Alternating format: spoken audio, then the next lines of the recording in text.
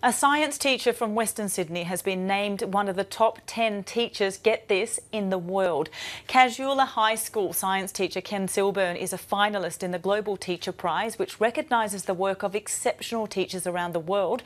To highlight how they're making a difference in the lives of their students, Ken Silburn joins me now in the studio, having raced from school. Ken, thank you so much for being here. Firstly, a huge congratulations. How does this feel? Oh, it's absolutely awesome. The last week has been, just the lead up to yesterday, has been incredible.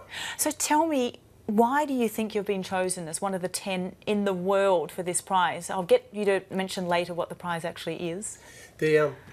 Back in 2015, I received the Prime Minister's Prize for science teaching for high schools. Yeah. And I think from that there's been a lot of extra recognition that's came my way because of that.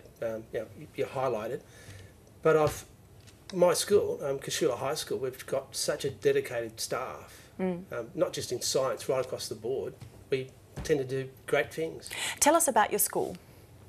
Who goes there? What's your main kind of focus, I guess? This is a part of Sydney, southwestern Sydney, southwest, which is often seen as a challenging area to try and really engage kids and really give them some sense of a future. Well, I think we've got a big melting pot of kids, big spectrum. Yeah. But I think when you look at the school, with the way the school's set up with an idea of focusing on learning, that makes a big difference. And the kids love to learn.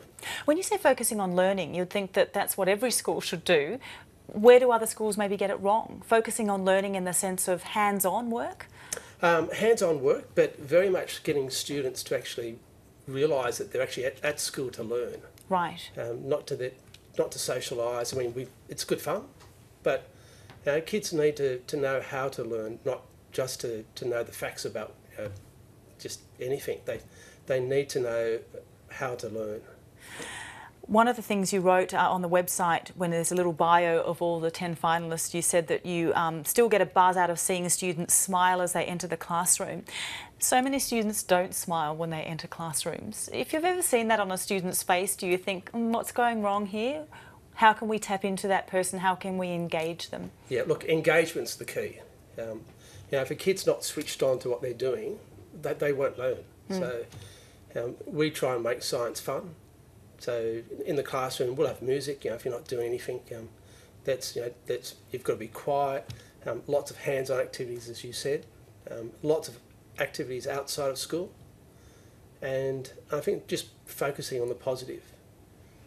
Ken, tell us, if you are the winner, what do you win? It's $1 million. It's extraordinary. I mean, it sounds great, $1 million, but that's actually $1 million to set up a foundation and to get things moving, not just in Australia but overseas as well. So what do you think you'll do if you won? Have you thought to that point, or are you still kind of just overwhelmed with the space that you're in at the moment? I was lucky last year. I did a project with NASA in India and then extended my trip to do some work in schools. And when you compare what we do in Australia, we've got lots of resources, but you look at countries like India, you've got the haves and you've got a lot of people who haven't got the education. So I think education's a right, and I'd just like to make sure that science teaching goes right across the world. So. The reason you became a science teacher, I understand, is because you had fantastic teachers in your youth. We often see as teachers as important for our kids, but we don't necessarily think your role is vital to also perhaps inspiring the next generation of teachers who want to do the same thing as you have. Yes, I was very lucky. I went to Punchbowl Boys High School and had some very good teachers. A terrific teacher was probably my best, was my music teacher.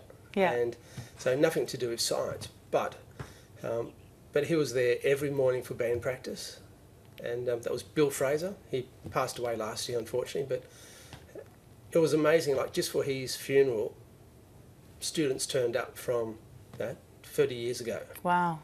But you get these teachers that spark, and it doesn't have to be science. It can be anything.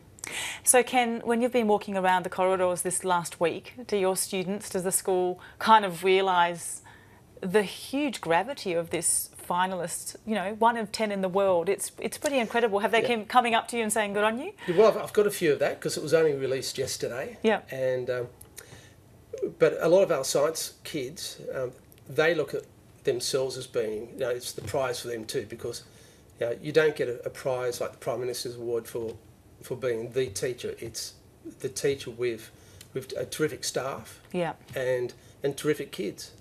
So the kids really got a buzz out of the filming which we did for it.